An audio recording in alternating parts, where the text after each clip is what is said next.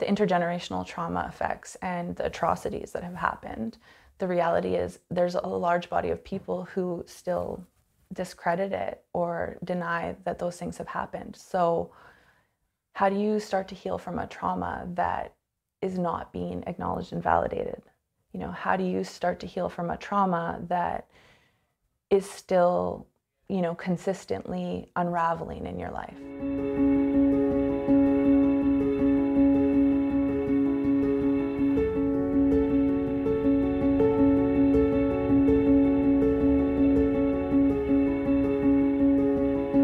My name is William Thomas Philip Mole. I am a Carrier Nation from Stony Creek Reserve out of Vanderhoof. Born and baptized in Quesnel, BC, and moved to the reserve.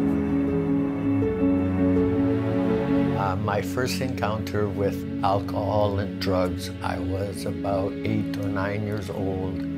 My grandfather drank all his life, used to beat my grandmother. Ever since then, like all my uncles, aunties, siblings, my brothers and sisters all drink, still to today, except for my mom. My drinking got so bad that my wife left me, and I didn't have the opportunity to watch my children grow up. And my temper always comes out. The anger comes from seeing it all my life growing up. Watching my grandfather do it to my grandmother, my grandfather doing it to us, my uncle doing it to us, my uncle doing it to his kids. On and on and on, and I know it's wrong, but it's hard to stop. I want to break the cycle of abuse in our family from generations going down, from generation to generation. That way, the abuse, even it's verbal, mental, physical, sexual, I want it gone. So. I've known Billy for 14 years.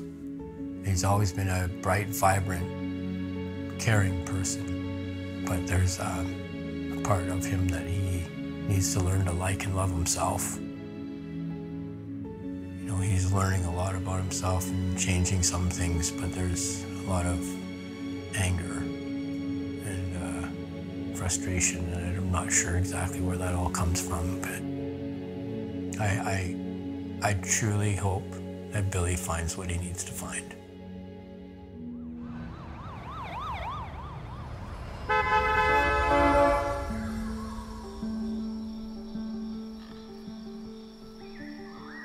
I am now living in second stage called the Wolf's Den. About 101 days clean and sober today.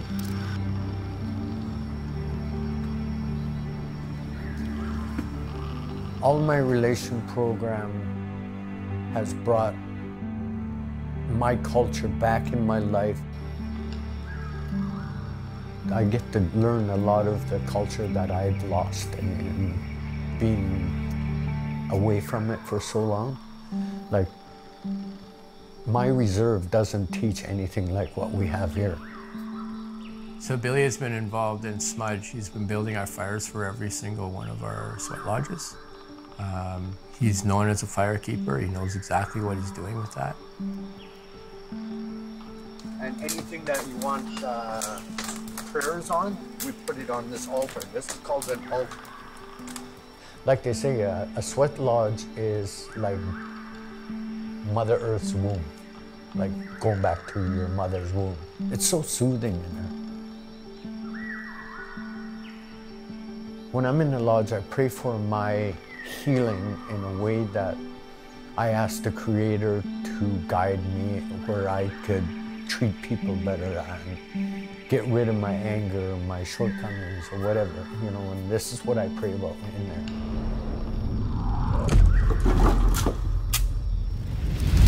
When I first got here, my temper was out of this. It was crazy, like I'd get pissed off easy. And now I don't. It's like it's helped me so much. My plans for the future For me, I'm committing to a 4-year pledge with the Sundance family, and then I'm hoping I'm going to build a new regalia for myself so I can start doing powwows again, dancing in powwows. So that's my goal.